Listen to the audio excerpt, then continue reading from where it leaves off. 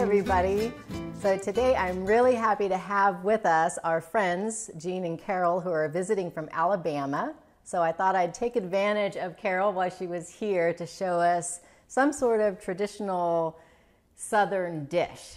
So today we are making what, Carol? We're making hummingbird cake. Which I had never heard of before. So where did this recipe even come from or originate? It was first published in 1978 in the Southern Living magazine. A lady from North Carolina had submitted it, and it's so good it took off like wildfire. And Southern Living today says it's their #1 requested recipe. It's for the hummingbird cake. So this is your version? This is a recipe I have that came from my aunt, who I believe got it out of Southern Living. And made her own adjustments to it right, over time. And then passed it down and, hey, would you write it up for me? And they did. Great. And I've made it and haven't made it in a few years, but it doesn't last long once it's made. So, true sign of a good recipe. So what we're making today is actually, it'll seem a little bit fancy. It's not hard. It's no different than if you have one pan, but we're going to be making a 3-layer cake, which is always fun. This is going to be just like senior year, except for funner. So what is the first thing that we need to do to get started? First, we're going to preheat the oven to 350 degrees, and then we're going to toast the pecans. 2 cups of pecans, just spread out on a jelly roll pan. About 10 minutes. You want to check them every 3 or 4 minutes. Move them around with a spatula. You'll start to smell them roasting. And then when they're done, pull them out. Set aside a dozen or so for decorating the top of the cake, and the rest you want to chop. You want it all to be cool when you chop it. Okay, so we've got our pecans toasted, chopped, and we've got that set aside. And then what other prep work should we do first? The next thing is you want to grease and flour your cake pan. So we've got 3 9-inch cake pans. Right. Okay, and so we're going to grease with what? A little vegetable shortening and just plain flour. And I'm using a pastry brush, but if you don't have a brush, you can use a paper towel, right? Right. And just spread it around, and then just sprinkle a little bit of flour in. Right. Shake the pan. Shake it all around till it gets to all of the sides, all of the bottom and the sides. Just roll it around. Do it over a sink, which is better so that you can get all of the extra flour out. And when it's all around, then you just want to dump it out and bang it on the side of the sink to get all the extra out. And it'll look like that when you're done. So we'll set that aside with our other 2 pans. And then we are going to what? Start with our... We're going to start with the dry ingredients. You're going to start with 3 cups of all-purpose flour, and then we're going to add in 2 cups of sugar. Now, what I love already about this recipe is that we are able to do it just in one bowl. We're just going to mix everything in one bowl, so we're going to do all of our dry ingredients first. Right. What can I do to start getting something else ready while you're doing that? You can start chopping bananas. We want how much do we need? 2 cups of chopped bananas. You want them not bright yellow. This is great. So ripe, nice and ripe. They'll be a little soft, but you don't want them mashed. You do want them chopped because you want to have little pieces of banana in the cake. So Carol has recommended, and I'm going to try this, using just a pastry cutter for quick and easy getting just the right size little chunks. If you don't have one, just use a knife. It's just as good, but this will be really fast. So not as ripe as you would normally want for a banana bread.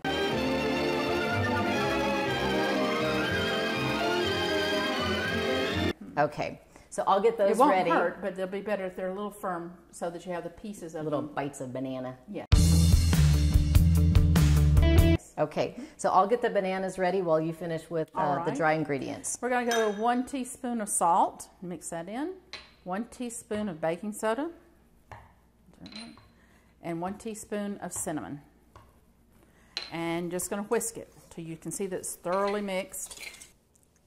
Okay, so it looks like you've got all of the dry ingredients all well blended. Right. And now what? Wet now ingredients? We're going to go with wet ingredients, which first is 3 eggs beaten and 1½ cup vegetable oil. Okay, I'm switching to a spatula because you're not going to be able to whisk the eggs and the oil and the flour, and you do want it well blended. Okay, so you've added the eggs and the oil well combined. Oh yeah, that really gets really thick. Okay, and now you're going to add what? The rest of your wet ingredients? Right. We're going to add 1½ teaspoons of vanilla, 8 ounces of crushed pineapple undrained. You want the juice. So which is convenient because they come in that 8-ounce can.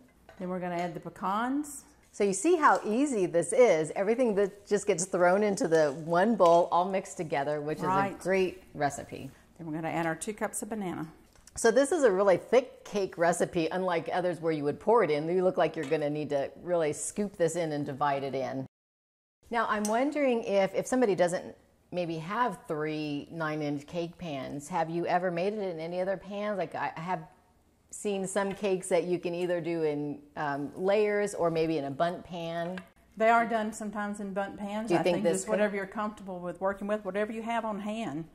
That's all there is to it. So we are going to put this in our oven at 350 degrees for how long?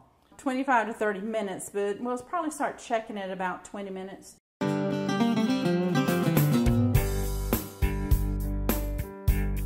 And then after they're baked, what we're going to do is remove them from the oven, let them cool for about 10 minutes or so, and then invert them out of the pans to let them cool completely? Yes, let them cool on the rack. And that'll take 45 minutes or so. And then we'll come back at that point and we're going to make our cream cheese frosting and layer it and make it pretty. Right. Put all 3 layers together. All right.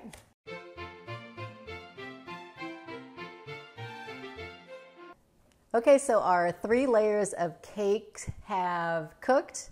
We've let them cool, flip them out of the pan, let them cool completely. And now we are going to make our cream cheese frosting. So what do we need to do that? We're going to start with 2 blocks of 8-ounce cream cheese, or 2 8-ounce blocks of cream cheese. We're going to mix it with 1 cup of butter. And both of these soften just room temperature. Powdered sugar ready? Yes, just sift 2 cups of powdered sugar. And for sifting, if you don't have to use that old style sifter, just get a bowl, a fine strainer, and just tap it through. That's all you need to do to sift. To this, we then want to add our teaspoon of vanilla flavoring. And the powdered sugar once I get it ready, or not yet. So the cream cheese and the butter is just blended and whipped really well. Yes. Right? Okay, and then we're going to add our powdered sugar a little bit at a time so it doesn't fly all over you, right? So we've slowly been adding the powdered sugar, our last little bit, so we're going to mix that in until it's light and fluffy. Looks good? It looks good. Okay, so we're going to bring our cake layers over here and get it all assembled in frosting. All right.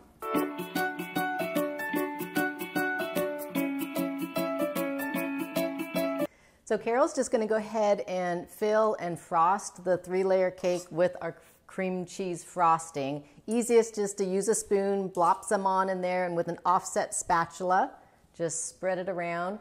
A couple little tips while she's doing that. If you really want to make sure that it comes out clean on your bottom edge, you can take strips of wax paper or parchment paper and put them just under the edge of your bottom layer. And then that way when you're done, when you're done frosting all around the edges, you can simply just pull those strips out and then you'll have a nice clean edge at the bottom. Fascinating.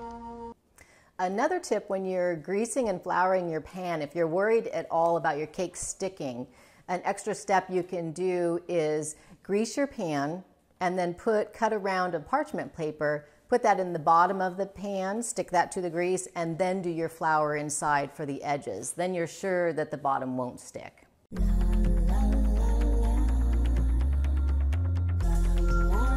All right, then we're going to finish off with the toasted pecans that we saved from the beginning. And there we go. Look at our beautiful hummingbird cake. Nothing left to do but eat it. Okay, so we're going to get our taste tester in here, Gene. Come on over here, Gene. He's going to taste our cake for us. Why, yes, I fly jet.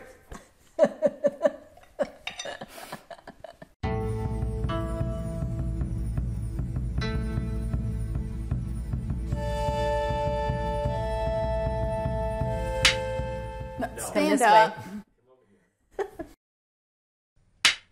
Okay, I'm really excited. It's very moist. Beautiful.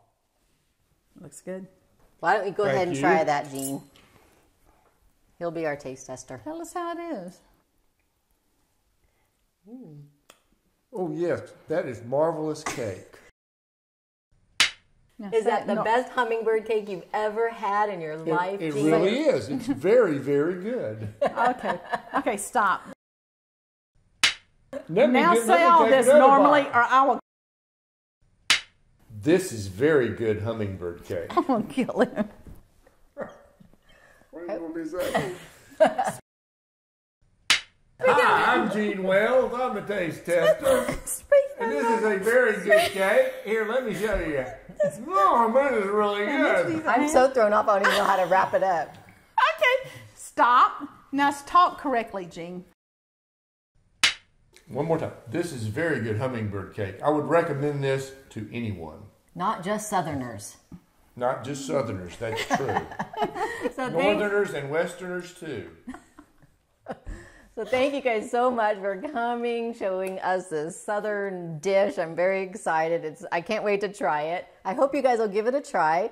Go to the website noboneslife.com to download the recipe for all of the ingredients and measurements, and give us a thumbs up and subscribe to our YouTube channel. And thanks for watching, and I'll see you next time. Bye.